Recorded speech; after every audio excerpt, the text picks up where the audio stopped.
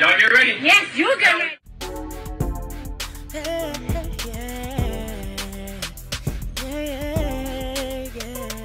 If you want the latest news in the streets, join us and tune in for the tea. Breaking news with integrity. So tell your friends and your family. It's the Lovelyti TV show, bringing you good tea and good vibes. It's the Lovelyti TV show. Be sure to share, like, and subscribe. The fallout continues from that video obtained by CNN showing Diddy assaulting his then-girlfriend Cassie Ventura. Experts say his apology released on Instagram yesterday after initially denying the incident may not help him avoid further legal trouble. Diddy's apology is being rejected not only by Cassie Ventura, but by a lot of people on social media, simply because he was initially so forceful in denying any such incident happened. Advocates for survivors of domestic violence also saying an apology is not enough to ensure accountability. We want to warn you, the video is graphic and disturbing. My behavior on that video is inexcusable. I take full responsibility for my actions in that video. Except that he didn't when the allegation was first made. Ex-girlfriend Cassie Ventura describing the attack in a lawsuit filed last year. How Diddy assaulted her at the now closed Intercontinental Hotel in Century City in March of 2016. The video released by CNN on Friday. At the time, addressing multiple allegations of sexual assault, Diddy wrote, quote, "Let me be absolutely clear. I did not do any of the awful things being alleged." Wendy Blanco of Peace Over Violence says she hopes videos like these will change the tendency for people to blame the victim in domestic violence cases. When we see these videos, it is affirming the stories that are being shared. You know, it's affirming the abuse that is happening. But I think to feel that like that's the only way that people will believe you can be disheartening. Hey, tea sippers, I hope everybody's doing good today. Time is straight up flying. But it is getting crazier and crazier with this whole Diddy situation. So if you guys do not know, Diddy's former bodyguard, his name is Roger Bonds. He was one of the ones named in the lawsuit with Cassie, where Cassie, you know, confirmed that Roger did try to help her. In many instances, he got in between her and Diddy. And so he decided to speak out yesterday concerning Diddy's apology. And so he took to social media and he said the following: "I guess you sorry and was at rock bottom for years and years because you was whipping not only her ass, but Kim's ass, but others too. Let's reflect. Harlem to Hollywood coming soon." Basically, he has a book that he's been working on that he's gonna, you know, release soon concerning his life and times, you know, with Diddy. And so this entire situation is interesting because now, outside of Gene Deal and even Mark Curry, we also have Roger Bonds confirming that Diddy put hands on Kim. Okay? So again, we've been talking about this for years on this channel. So it finally feels good that we're having more and more people speak out and validate these claims, that they're just not rumors, speculations, and innuendos. So later on that night, Roger Bonds went on to the Piers Morgan show. So I'm going to go ahead and play you guys that interview right here. Go ahead and check this out. I've gotten in between things of this nature before, and this was back in 2012.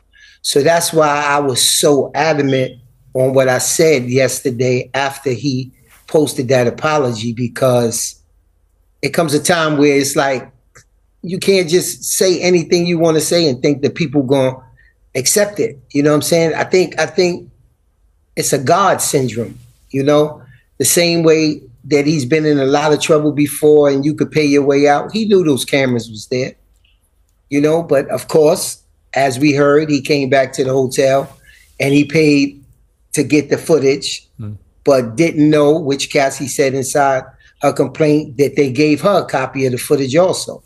You know what I'm saying? So when you go through life just paying your way out, I really feel like he wasn't sorry about that. Yeah, he might be sorry now. He's sorry that he got caught. But if that was a one-time incident, then I would say accept his apology. But I think in that apology, he said what he thought people wanted to hear. How many times did you personally witness him be violent towards women? Around 4 or 5 times. And was that all with Cassie, or was it Cassie and other women? I seen him with Cassie and I seen him with Kim Porter, his kid's mother. Right, who's now sadly no longer with us. But what did you see him do? I've seen him get physical. I've seen him get really physical, grab him up. It was one time that Cassie mentioned inside her lawsuit where she said she had to go over to the London hotel. I was the one that was checking on her every day at the London hotel. You know what I'm saying? So I know that to be true. I seen him get into some wrestling and punching matches. And sometimes I felt like, what are you mad at? What are you upset about? Because it's a deeper anger when you hitting and punching a woman in that type of manner. And it's okay. It's understood if you have a problem with one woman and you seek things, but when you have a problem with every woman that you're dealing with, then I think that problem is inside of you. What did you see him do with Kim Porter? I seen him inside the car, grab her up. I seen him smack her, you know. And one thing about Kim is Kim got to the point where she fought back because she realized how powerful she was. It was one incident on Sunset Boulevard in front of the Beverly Hills Hotel where I just seen the car rocking back and forth. You know, of course he put everybody out the car, but I seen the car shaking. So I opened the door. I said, what are you doing? You know, what are you doing? You see where we at and what are you doing? And Kim got out the car like nothing happened. And she fixed her hair and she told him, she said, I want to see you explain to the media that scratch I'm gonna put across your face if you put your hands on me again. And that was Kim's attitude. Kim's attitude was she realized that what he had to explain meant more to him than anything. And once she realized she had that power, she said, nah, not no more. Because you're gonna have to explain why you all marked up. All right, so you guys just saw that interview. So the whole thing is very interesting. Now, on top of Roger speaking out and confirming what we know was allegedly happening, what we know that was allegedly happening to Kim, Misa, okay, Diddy's first baby mama, you know what I'm saying? Misa and Diddy, we're just going to say that Justin is Diddy's child, even though a lot of y'all think it's Wolf's, okay? But anyhow, Misa comes out. She's finally speaking on the situation as well. So I'm going to read to you guys what Misa had to say. So Misa posted a picture of the 3 boys, Quincy, Justin, and Christian. Then she also posted a picture of the 4 girls, Chance, the twins, and the Blasian baby, okay? And this is what she had to say. She says, I am heartbroken that Cassie must relive the horror of her abuse. My heart goes out to her. I know exactly how she feels. Through my empathy, it has triggered my own trauma. These young people were raised by a woman that wants the best for them. We put God and education first and have always been united in our mutual effort to support their dreams. 2 of the youngest do not have their mother here. It has been our duty to support them. Their father needs help, and I'm praying that he truly does the personal work and receives it. So that is what she had to say about the situation. As you guys remember, she had blasted Diddy in the summertime when Justin was out here acting bad and drunk driving and getting pulled over. And she says that the fish's head rots from the top and basically called out Diddy months ago. I could tell she was starting to find her voice because usually Misa's very protective of Diddy, and anytime you bring up the age difference and the grooming, she gets upset and she deflects. So I knew that there was definitely something going on behind the scenes with her and Diddy when she took to social media to blast him about their child. Now, what's very telling in this statement, she says here, I know exactly how she feels. Through my empathy, it has triggered my own trauma. That says a lot. What that says to me, that she's also high-key, not low-key, but high-key confirming that Diddy also put hands and possibly feet on her as well. And we know that because there had been rumors of Diddy beating her so bad that she had to hide under a car. And then let's not forget, she got with Diddy when she was really young. You know, he was in college. She was about 16, even though she wants to lie and say she was 20. But she wasn't. So I'm sure she probably got the worst of that brunt back then, being like the first baby mama and stuff like that. What's the story about Diddy putting his hands on his baby mom, Misa? Well, Misa was, you know, young, drop dead gorgeous. She was trying to make her way in the business, doing fashion, and she was a stylist. And I don't know the semantics of it, but Eric Sermon I think he dropped her off at one time. You know what I mean? He dropped her off, and I think either Puff heard about it or seen it. And whatever he was, yo, he put hands on her. You know, I mean, to the point where it's that nobody was helping her. Now, this is a story that was told to me, bro, by somebody who was there. You know what I'm saying? And they said he put hands on her. Misa was running from him so hard, trying to get away from him, she tried to crawl up under a car. And then we all remember he cheated on her for, you know, her friend, which is Kim Porter, and they ended up breaking up. So, you know, unfortunately, the kids are going to get drug into this. Now, the minor children, I feel bad for them because they have nothing to do with this. The older boys who were damn near 30, I feel no ways, especially being that at least two of them, outside of Quincy, her own son, Justin, and Kim Porter's son, Christian, have been named in those lawsuits. So they need to stand up like men and fight their own battles because they're grown. But the girls are still minors. And the sick thing is that this man has 4 daughters. Imagine if somebody drug any one of his daughters up and down a hallway and put hands and feet on his daughters the way he did somebody else's daughter. That's the part that just blows my mind with a lot of these sick men, is that they'll have the shotgun ready in the event somebody even thinks of disrespecting their daughters. But yet and still, they don't have that same logic when it comes to somebody else's daughter, somebody else's mother, somebody else's sister. You know, so it's really, really sickening. And sometimes the sins of the father can affect the children. So he better hope that the people around these twins and Chance have raised them well enough where they don't end up in the same situation, because it could be them getting their butts kicked 5 years from now because they've seen this pattern. Trust me, they all witnessed this abuse. They witnessed their mothers being abused, Cassie, Misa. They've witnessed it. They've heard it. So I wouldn't be shocked if these young girls internalize this and think that it's normal. That's how a man should treat you. That's how a man shows you love. Remember, this big dick deviant was on the Breakfast Club basically saying that as a man with money and power, you don't have to give a woman more than 75%. They get 75% of the good side, but there's 25% that they're forced to deal with if they want to be with a man of that status. And you had to put up with cheating. You had to put up with, you know, me being an asshole every now and then because I'm rich. This is what he was instilling in his minor son almost 9 years ago when Christian was 16. You think his daughters didn't listen to that interview and internalize that and think that that's how a man with money and wealth is supposed to treat me? Because they're not going to be dating the local fry cook. They're going to be dating men in wealthy circles. And that's the message that he's putting out there for his son, but not understanding that his daughters will be digesting that same message. So nothing I can't deliver. Mm-hmm. What I can deliver, I've broken this down. What I can deliver out of a pie is, I could promise you that if I'm in a relationship with you, like 25% of your time, you're gonna just like feel like, oh man, I hate being here. Oh man, I hate this guy. Oh man, he cheated on me. He lied on me. That's 25%. You know what I'm saying? But then there's 75% of I'm gonna make you the happiest woman in the whole wide world. I'm gonna be there to support your dreams. I'm gonna be there to hold you, listen to you. I'm gonna be there to be your best friend. And I promise you'll smile the most. You know who I am. This is what it is. 25%, 75%. Which deal would you choose? Now, for most of you guys, don't try this at home. Don't try that at home. Because you gotta be this probably isn't going to work for you. To get that on. No, you have to be honest.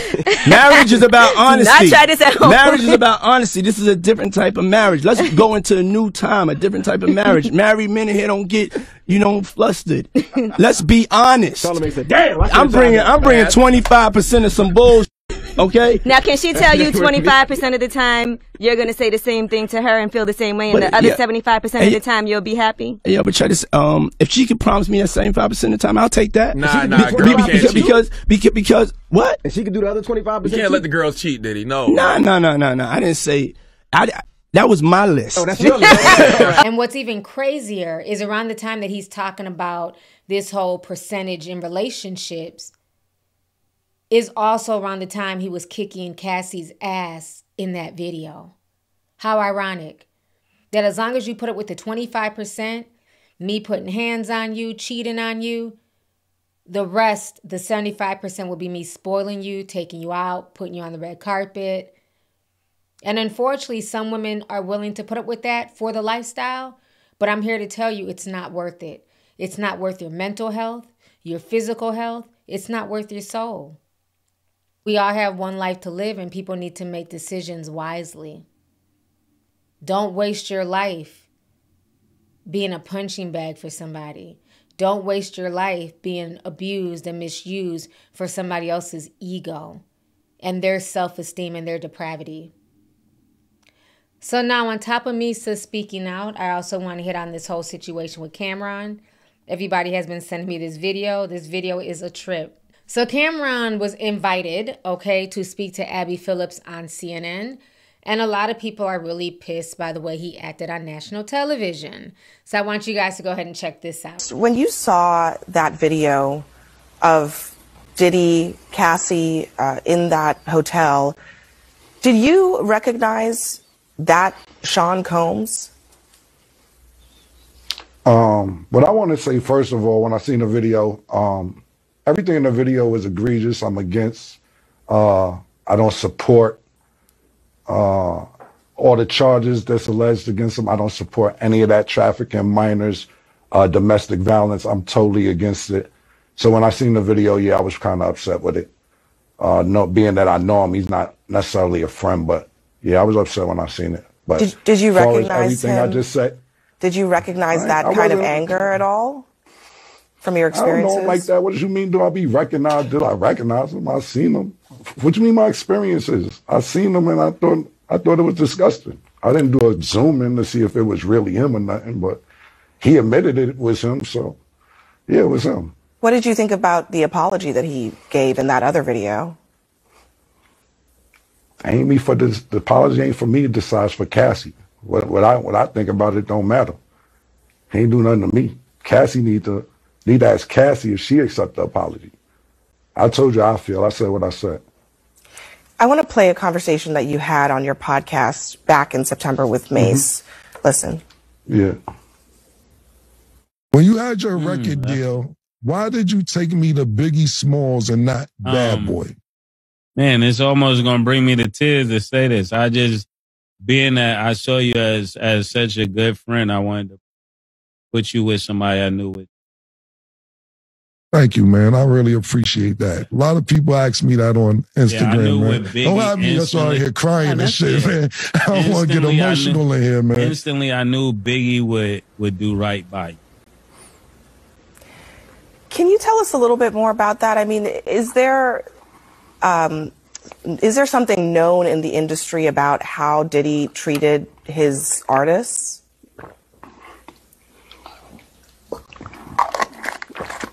So I'm going to get some cheeks after this horsepower joint. I'm just going off what Mace said. Mace took me to Biggie. I don't really know Puffers like Mace know Puff. So I appreciate what Mace said. And of course, that's my brother. So if he felt that way, then he felt that way. I can't really tell you how Puff moves or anything like that. Mace may know better than me because he was signed to Puff. I wasn't.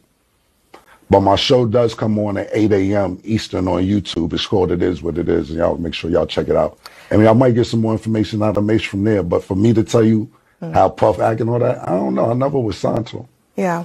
What about the industry in general? I mean, so many people have pointed out that Diddy couldn't get away with this stuff if there weren't a lot of people protecting him. Do you think that's the case?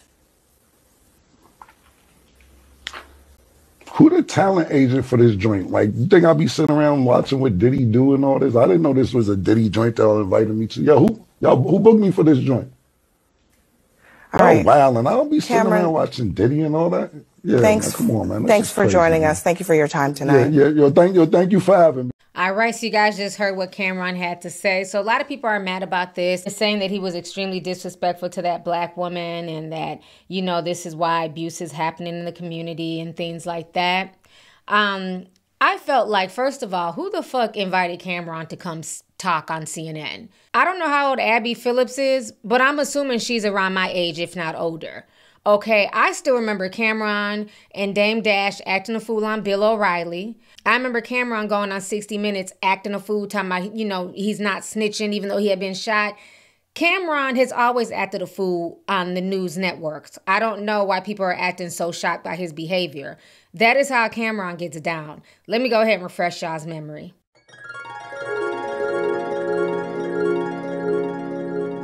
You hurt children. How do you hurt children by promoting to be an entrepreneur and a CEO and to do right by? You're looking at a principle. For example. Yeah, hold it. You're looking at a principle. Why you don't want to let him talk?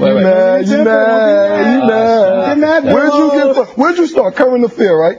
No, wrong. Well, you're looking I got dirt on you, doggy. Cameron, I'm going to get at you in a minute. You go ahead. Come to Eye to Eye. Rapper Cameron has made millions from his lyrics about life in the mean streets of Harlem. And a big part of his hip-hop culture is keeping your mouth shut when the cops come around. You were shot in both arms? Yes. And you have nerve damage in one of them? Yes. Does it still hurt? Oh, yeah, definitely. Feels like my hand is numb. It's in an ice box all day. If you had seen who shot you, would you have told police? No. Why? Because the type of business I'm in, it would definitely hurt my business. And the way that I was raised, I just don't do that. I'm raised from where we wasn't raised to tell. You wasn't brought up to say, hey, this guy did that. This guy did that. It's kind of like, not saying go do something bad to the person who did something to you, but it's kind of policing your own community. If there is a serial killer living next door to you, though, and you know that person is, killing people, would you be a snitch if you called police and told them? If I knew the serial killer was living next door to me? Yeah. No, I wouldn't call and tell anybody on him, but I'll probably move. Like, I'm not going to be around because I don't need to be living around serial killers, but I'm not going to call and be like, put the signs up like, yo, the serial killer's in 4E. All right, so you guys just saw those clips. Now, I feel like this. She initially asked him how he felt about the video. He said everything in the video is egregious. I'm against it. He said he was upset. And then she kept poking and prying and tried to ask, the same question, but in a different way. So finally, he just kind of went off. But again, I ask, why of all the rappers would you have Cameron on CNN? He's not a good interviewer. He's always, clowning and acting a fool. And she should have expected that. I personally wouldn't have invited him. And then he's up here promoting his, energy drink. I think it's like liquid Viagra or something like that. And talking about smashing some cheeks. It's like, could you be any more ratchet and ghetto? But again, that's on CNN. I don't feel bad for them. They could have invited 50 Cent on there, who has been Diddy's nemesis for a while. They could have invited Mase on there, who actually worked with Diddy, who would have more of a story to tell than Cameron. So to me, the interview was silly. I don't feel bad for them. And my thing is, Diddy has been a problem. So why y'all so invested now, mainstream media? For years, y'all covered for him. Y'all gave him honorary, awards at Howard University. Y'all gave him keys to New York City. So why is the mainstream media now all of a sudden invested in this case? Only because the domestic violence video leaked out. Y'all should have been invested in this case when other people have been speaking out against Diddy for years about his shady practices and his violence. So it's very interesting how they're all invested in the situation now. So I find it very interesting that the news is now all of a sudden reinvested in this story simply because of the Cassie video. So since this video has gotten viral, Cameron is speaking out. So the first thing he did, he had posted this on social media. So Cameron took to Instagram and he said, "You mad? You mad, bro?" So that's what he posted on his Instagram story. And then he also took to his podcast that he does with Mase. And this is what he had to say. So y'all go ahead and check this out. Oh, no, I seen your hand. Yeah, no, they invited me on the show to talk about what's going on with Diddy and all that. And then my thing about it was, Mase stat is that they didn't invite me on to say about how successful our show is or the positive stuff we do in the community, how every day, 5 days a week, Mase talks to kids on a Zoom call. Mase doesn't even promote this. I'm going to promote this for Mase. Is that every day at 5 o'clock, it don't matter what's going on, what's happening, where he's at. It could be money involved. It could be a photo shoot. It could be whatever. He stops what he's doing to talk to kids around the world about being positive and doing what they believe in, and so on and so forth. And to the point where, you know, one day he was at my house and he told me, Cam, you can't make no noise. Don't come in. I'm not playing with you. Like, that's how serious, no, but seriously, that's how serious he takes what he does. And we do all these positive things. And you call me on CNN for the bullshit, I'm going to give you the bullshit. That's just what's going to happen. So we got some free promo. I teased the Pink Horsepower. They tried to bring up when Mace bought me the Biggie instead of Puff, and I said, yeah, if you've seen it, what you asking me about it for? Like, all right, so you guys just saw the response that he had to the interview on CNN on his podcast with Mace. So as you see, Cameron doesn't care. That's just how Killer Cam gets down. Again, anybody who's doing really serious journalistic work, who has journalistic integrity, out of all the people in hip-hop, why would you reach out to Cameron? Cameron has been acting a fool during news interviews since I was a child. That'd have been the last person I would have asked to come onto CNN to speak about anything. He lives by the street code. No snitching, you know, see no evil, hear no evil. He's just not the right fit. So, I mean, a lot of people are upset and, you know, and mad and shocked. But for me, I'm not shocked. I'm not going to waste my energy being upset. When people show you who they are, believe them. So that was on CNN for being foolish and trying to fish for information from the wrong rapper. Why not get like a Mark Lamont Hill or somebody, you know what I'm saying, who really can speak to the situation? You know, Michael Eric Dyson. Why not interview somebody like that? Or hell, like I said, 50 Cent. He doesn't like Diddy, so interview 50. But it's going to be interesting, like I said, to see how all of this ends up playing out. But I look forward to reading y'all's comments. Let me know what you guys think about this entire situation. How do you guys feel about Misa coming out and speaking and, you know, saying some heartfelt words to Cassie and the children? How do y'all feel about what Cameron did on CNN?